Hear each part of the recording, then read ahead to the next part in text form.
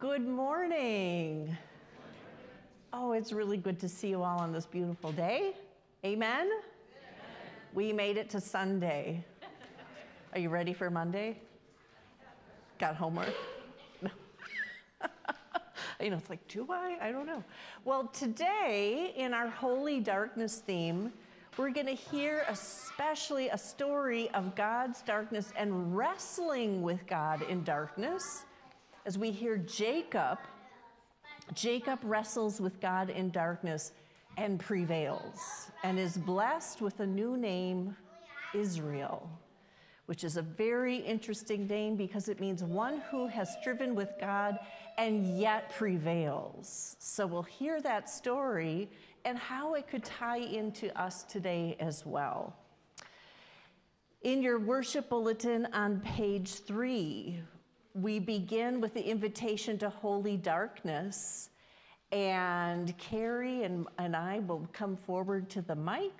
There's a little assisting minister part. Carrie may not have known that, which is just fine. This is how easy being an assisting minister is, right? Thank you. I know. We all help each other out. We get by with a little help from our assisting ministers. I like that. But I invite you all to stand as you're able. We begin in the name of the Father, and of the Son, and of the Holy Spirit. Amen. People of God, the Lord is near. Not in flashes of brilliant light, but in holy darkness. Creation was born from darkness. Jacob wrestled with God at night and received a blessing. God freed the Hebrew people from Pharaoh at night. Jesus prayed to his heavenly Father throughout the night. People of God, the Lord is near. Lord, let your holy darkness fall upon us now, and we will be saved. Amen. You may be seated.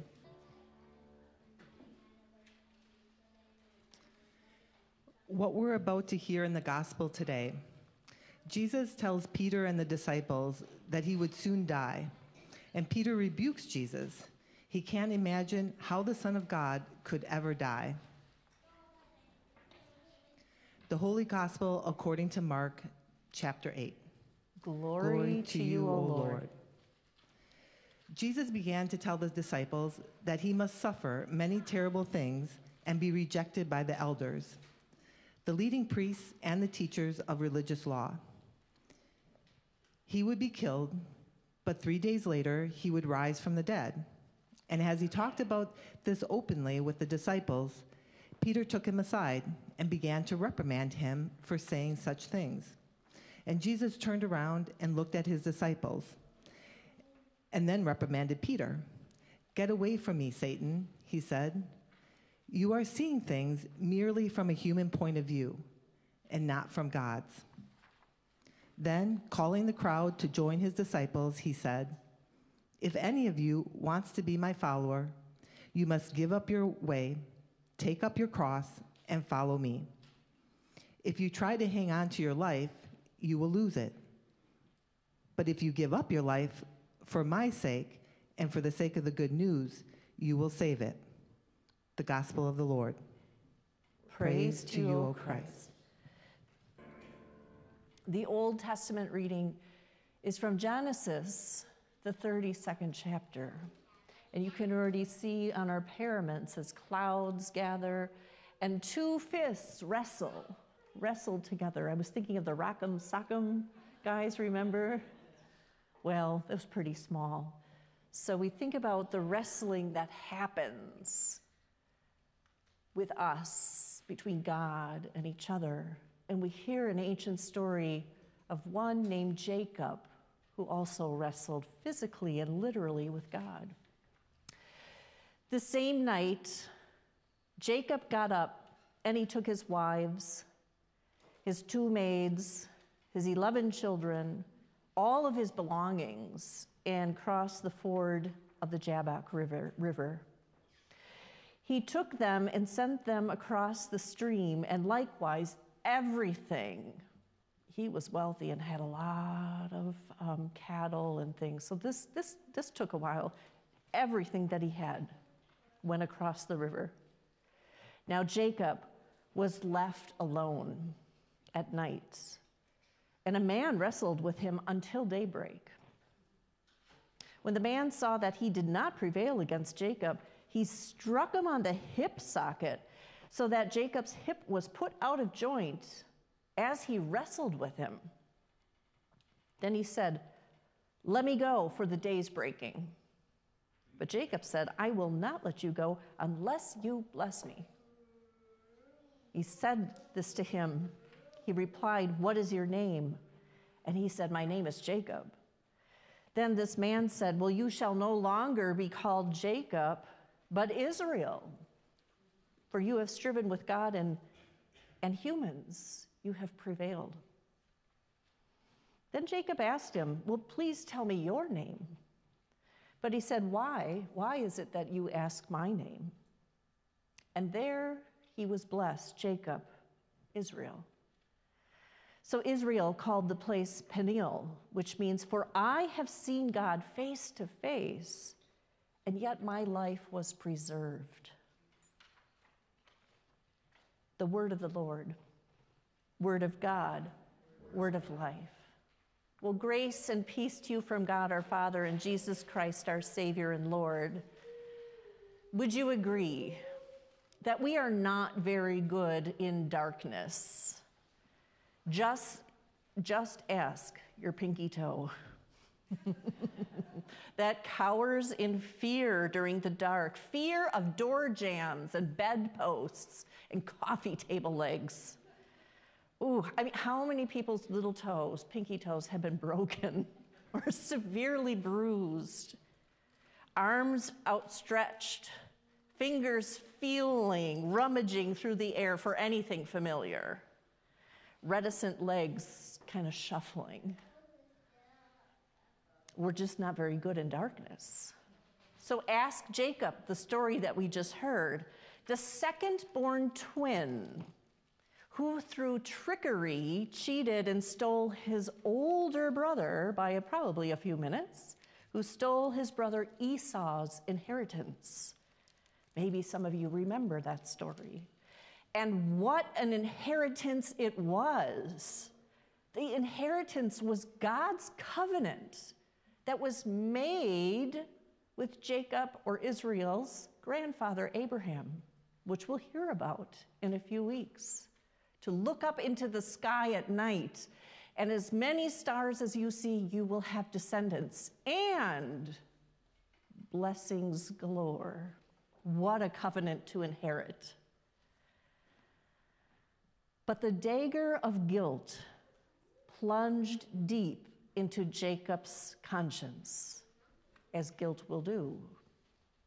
Forever on the run he was in the wilderness of sin. Esau's shadow, I imagine, that night as he was left alone with all of his family and possessions across the Jabbok River. Esau's shadow stalked him in the darkness. Getting closer and closer, Jacob weaved and bobbed, I'm sure, protecting his face, until a searing blow tore through his thigh, his hip socket. And falling hard on the desert ground, limping forever, a constant reminder that we are not that good in the dark. But unrelenting, Jacob wrestled with this man, Esau, in the dark, until finally, face to face, holding on to each other, it was not Esau, but a man whose eyes contained the galaxies of all creation, whose grasp was as familiar as that covenant, that promise God made to his grandfather Abraham. Ensnarled in a physical battle and a battle of the will, Jacob and God wrestled throughout the darkness of night. One not letting go of the other until God attempted to return to the shadows of the morning sun. Exhausted though, Jacob, can you just see this? Jacob just held on and yelled, "Bless me, Lord, because I have prevailed. and letting go. Here's where some holy imagination takes place, and curiosity and wonder, which I love. And we learned this from our Jewish brothers and sisters, to read in between the scriptures, this scripture, their scripture as well. Letting go of each other. I imagine God exhausted, sitting back with the Holy Trinity now in audience, laughing, and God replying, "Who was it, Jacob, that won this wrestling match? Who's been wrestling with your brother since you were a twin in your mother's womb?" Remember, it was said that he as he left the womb, as Esau left the room, Jacob reached and clenched onto the heel, wanting to be the first, but he was the second. And I'm sure parents with twins know how that goes back and forth. My grandma was a twin. Oh. You who've been wrestling, Jacob, with paranoia and fear. You who've been wrestling with the guilt of conning your blind elderly father. Stealing your brother's inheritance, Jacob. Who won? Who was it that won this wrestling match, dear Jacob? Who wouldn't let go? Who forgives the multitude of sins? Whose steadfast love held your trembling hand since birth?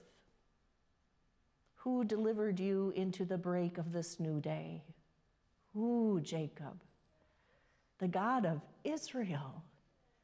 Your new name, your new blessing, as we look at the names of the children around this font, and our names, although not on the font, in the holy waters.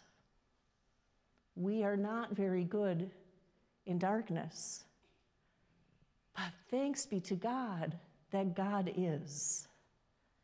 We have often feared darkness, seeking light, but darkness is the place of the holy, sacred presence of God. God is in darkness, wrestling with us in our struggles to understand so many things. And isn't it just like a typical human that Jacob believed that he was the one who would not let go, as though he was stronger than God? But they held on and prevailed together. And not only was Jacob blessed with a new name, he was blessed by God's grace to have prevailed with God. That's what these waters are about. That is what baptism is about. Us rising, dying and rising with Christ, holding on through the cross. And like Jacob, exhausted from wrestling in the darkness of night, fraught with worries and fears, guilt, and that inventory of sin, God calls our name today until we no longer tremble, until we are reminded of this promise that I love you by heart, I know you by name. And as Jonathan and as we responded with the psalm, as the author reminds us, the Lord does not despise those who are poor in spirit, the weak, those who aren't good in the dark, and nor does God hide us, but the Lord delivers us. From you, Lord, comes our praise, and darkness is the place of holy, sacred blessing. Amen.